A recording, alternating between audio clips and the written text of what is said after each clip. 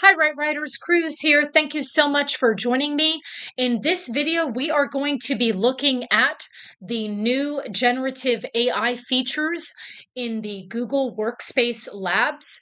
I was selected, just given a basically like a pop-up in my Gmail account asking me if I would be interested in looking at these new features within Google Docs and the different Google Workspace platforms. And of course, I agreed to be a part of this experiment. And I wanted to share, Right Writers, how I used it in the same way that I use ChatGPT. So I had given the AI feature in Google Workspace Labs the same prompt that I gave ChatGPT. And that was to please create a persuasive essay on the following topic. Driving tests should be mandatory every year after you are 65 years old. Now, what's interesting is the Google Workspace, the AI within the Workspace platform, basically came up with this essay. This essay was 316 words. It had an introduction, it had body paragraphs, and a conclusion.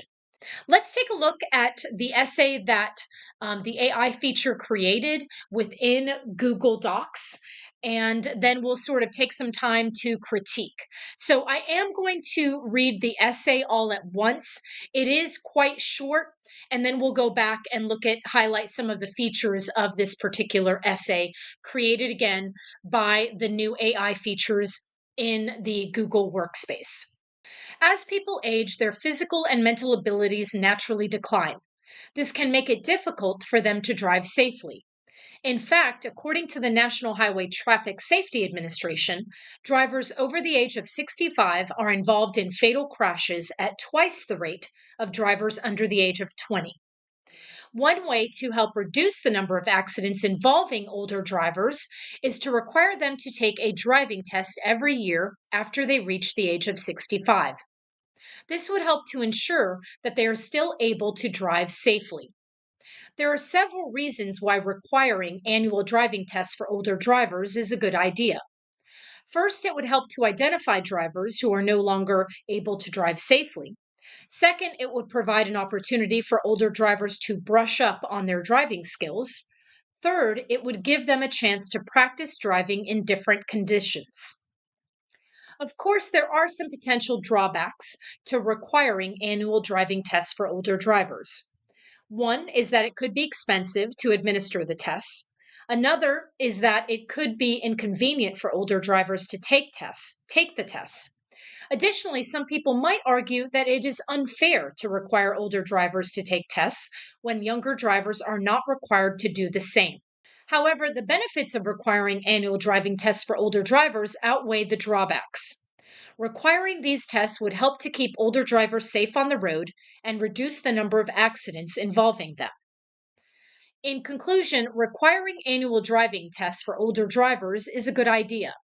It would help to identify drivers who are no longer able to drive safely, provide an opportunity for older drivers to brush up on their driving skills, and give them a chance to practice driving in different conditions. The benefits of requiring these tests outweigh the drawbacks. Okay, so Right Writers, if you notice while I was reading, there was a bit of repetition within the essay itself, but keep in mind that that repetition helps to emphasize your argument and your key points. One might argue, in the introduction, it sort of immediately launches into the topic without easing the reader into the topic. In addition, there's no real thesis provided in the introduction. Instead, they just jump right into the topic, then give us some quantitative data by giving us research information from the National Highway Traffic Safety Administration, which is great, but we don't really have a thesis. That thesis does not really is not really explained until the next paragraph. Number one is obviously that it would reduce the number of accidents. and that by having them do the driving tests, they would be able to drive safely. We really don't get into the meat until the third paragraph, as far as, the thesis or reasons why we should support annual driving tests for older drivers. That said, it just gives us another way, though, right, writers, to write an essay. It is okay to do this as long as it's introduced at some point in the essay. Nobody said you had to do everything in the introduction. And so I wanted to make sure that we reviewed how another platform, how specifically another AI platform addressed the same prompt, and just looking at their take on the topic. Then we looked at the essay, or the AI looked at the potential drawbacks. They focused on several drawbacks. Of course, they didn't explicitly mention, age discrimination. However, they did talk about, the expense, how expensive it would be. It would be inconvenient. And they did use the word, instead of discrimination, how it may be unfair. And so a different type of word choice versus if you saw the video on ChatGPT and how ChatGPT addressed the same topic. Then moving down to our conclusion, it pretty much explains what it already explained in other paragraphs, and it sort of just gives a very generic, simple conclusion. If you notice, the sentence structure is quite simple. We don't see too many compound complex sentences. Many of these sentences are either simple sentences, compound sentences, or complex sentences. The AI does use transition words, which is fabulous. You see words like in fact. You see transition words like, first, second, and third. However, I might argue that that can sometimes sound a bit elementary, so please be aware of that. They do use words, transition words such as additionally. We see other transition words such as however. And of course, we see the in conclusion, the transition word in conclusion. Overall, I think the AI within the Google Workspace Lab is a bit more basic and simple as far as the construction of its essays. However, I was impressed with the fact that it gave an actual statistic within the essay itself, and it created a different type of structure, a structure that we are not really used to.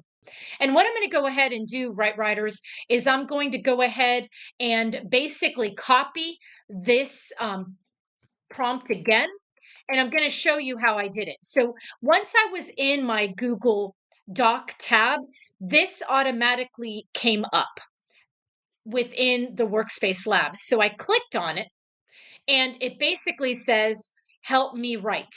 And it just says, write a formal invitation. They give you simple examples. Help me write a newspaper ad. Help me write an example resume, rather. Help me write a poem with the title. So basically what I did was I just went ahead and gave it that feature, as far as, the same prompt feature, not necessarily feature, but I gave it the same prompt that I gave ChatGPT. And then I clicked on create. And then it took a few moments. And then that's how it generated the essay that I had read. It gave me pretty much the same as far as the introduction. It did change up the essay a little bit. So I just said, create a persuasive essay on the following topic. And so make sure that you are direct in your questioning within the AI in the Google platform. So, right, writers, I hope that reviewing this essay and in a different, using a different AI feature, in this case in Google Workspace Labs, helps you to understand that, again, there are different AI features that are coming out on different platforms, and we want to take the time to use these platforms. Thank you so much for watching this video, right, writers. I'm going to go ahead and minimize this just a little bit, so I leave you with the essay here from Google Docs. And again, thank you so much for subscribing and supporting this channel. Please share this channel link with other individuals whom you feel may benefit from practicing writing, from watching and learning how to use AI on different platforms to generate writing. And I think that'll do it. So, that said, have a great rest of your week, Right Writers. Take care. Love you guys. Bye bye.